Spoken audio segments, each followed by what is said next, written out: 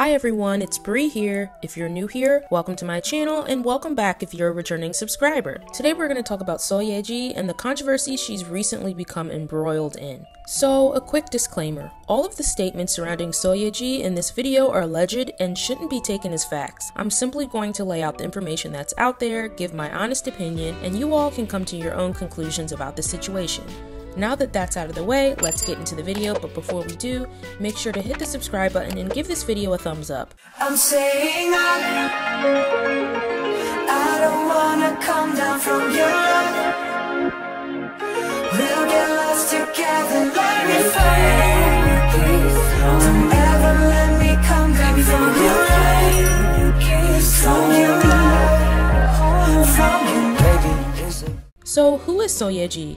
Yeji is a 31-year-old South Korean actress who began her acting career in 2013. Yeji is probably most known for her role as Ko Moon-young in the popular drama It's Okay Not to Be Okay. In the drama, she played an authoress with a troubled past and personality disorder, starring alongside actor Kim Soo-hyun, who played a mental hospital employee, who was her long-lost childhood friend and love interest. The K-drama soared in popularity and became one of the top dramas in Asia due to the incredible acting by the co-stars in the cast, as well as the undeniable good looks and chemistry between Kim Soo-hyun and Yeji. In the midst of being nominated for Best Actress by the Baeksang Arts Awards for her role in It's Okay to Not Be Okay, Yeji has recently come under fire. So, what happened? Dispatch recently revealed that Seo previously dated Kim Jung Hyun.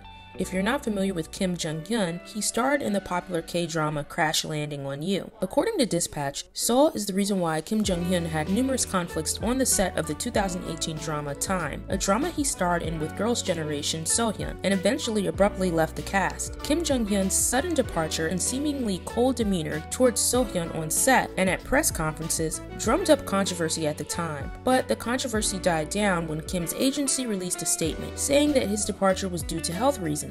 Dispatch recently revealed a series of text messages between Yeji and Kim Jung Hyun in 2018, during the time that the K-drama Time was being shot. In the messages, Seo asks Kim to refrain from physically touching or participating in any romantic scenes with Soohyun at all while filming Time. Because of this, 13 scenes, including physical contact between the two main characters, had to be changed drastically. For example, in the original script for episode 9 of Time, Soohyun helps up an inebriated Kim Jung Hyun from the hallway of his apartment building, takes him inside his house, and lays him down on the sofa. But in the broadcasted version of the episode, Soohyun simply tells him to get up from a distance, and the scene ends in the hallway. A staff member on set at the time revealed he kept asking for changes in the script on set. He stressed the importance of platonic love and asked to have any physical contact taken out. If things didn't go his way, he would suddenly run outside and start gagging. According to Dispatch, the staff were worried about Kim Jung Hyun at first, but they later grew suspicious when Kim Jung Hyun was seen looking at his phone at times. Some of the text messages between Yeji and Kim Jung Hyun include text messages that say, "How did you greet the staff?"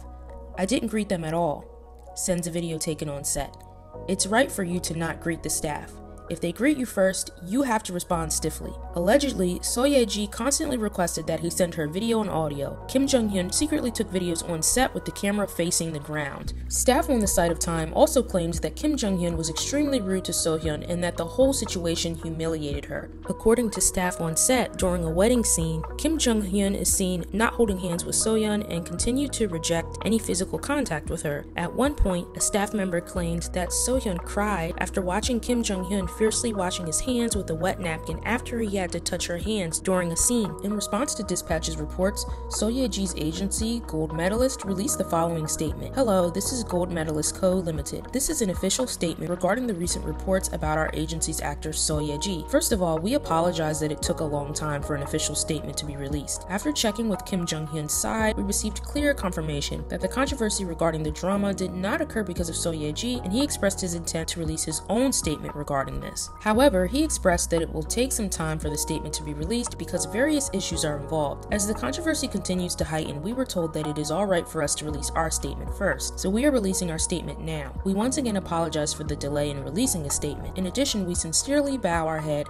an apology for the absence today from the press conference for the film Recalled, causing harm to staff and the other actors of the film as well as reporters. We are revealing our statement separate from Kim Jung Hyun's. It is logically difficult to accept the controversial report that a drama's leading actor would act exactly as told by someone else without without his own free will. It is not shown in the conversations that were revealed, but Kim Jung Hyun also made requests to Seo Ye-ji, who was filming a different drama, to not film kiss scenes. So Seo Ye-ji also told him, then you shouldn't do it either. Among conversations of lovers showing jealousy about each other's physical contact with others, this can be seen as a common fight between actors who are dating. However, all actors carry out filming normally, putting their quarrels with their partners aside. Kim Jung Hyun must have had an unavoidable personal matter. Moreover, the report contains private conversations between individuals that should not have been made public, and great misunderstandings seem to have been caused when that was not taken into consideration. Ultimately, we are deeply reflecting on having caused concern to many due to immature feelings regarding love. In light of the recent controversy, Seo Ye-ji has dropped out of her drama Island as well. Okay, so now I'll get into my opinion on this entire situation.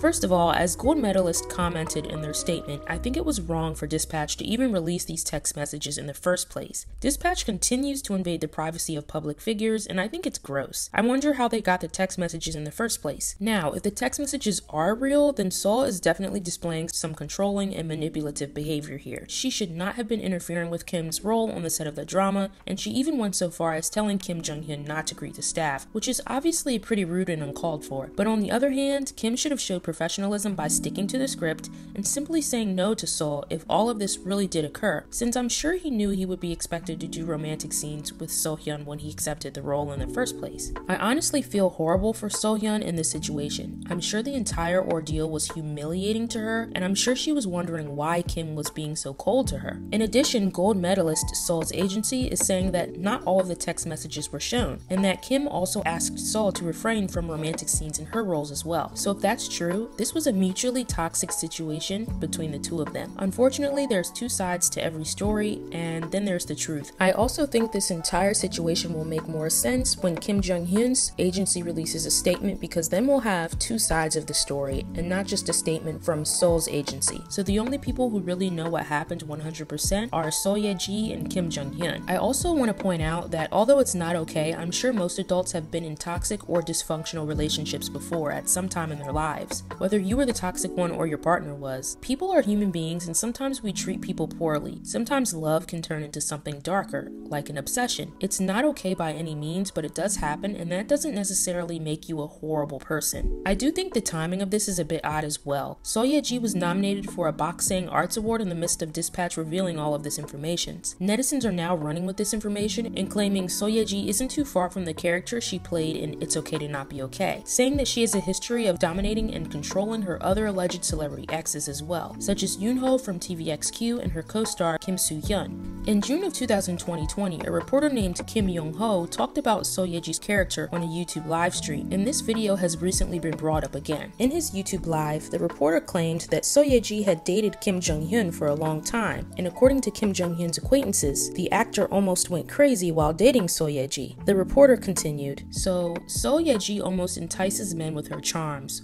almost dominates them. You'd understand if you watched It's Okay to Not Be Okay.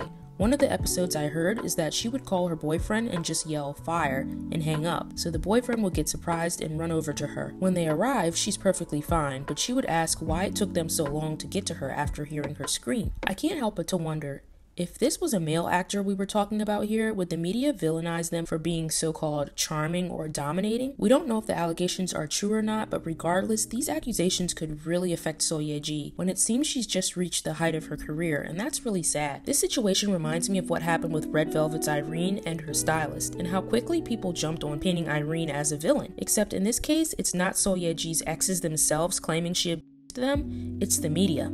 In short, if the allegations are true, I obviously don't condone controlling or abusive behavior, but I don't think that this automatically means Seo Ye-ji should be labeled as a villain and a horrible person, and that she no longer deserves to be an actress. To be honest, I wish Dispatch would stay out of celebrities' personal lives to brew up scandals and controversies. What do you think about this situation? Do you think Seo Ye-ji's career is at stake? Comment your opinions below, and if you liked this video, make sure to hit the subscribe button and give it a thumbs up. Thanks for watching, and I'll see you in the next video. Bye!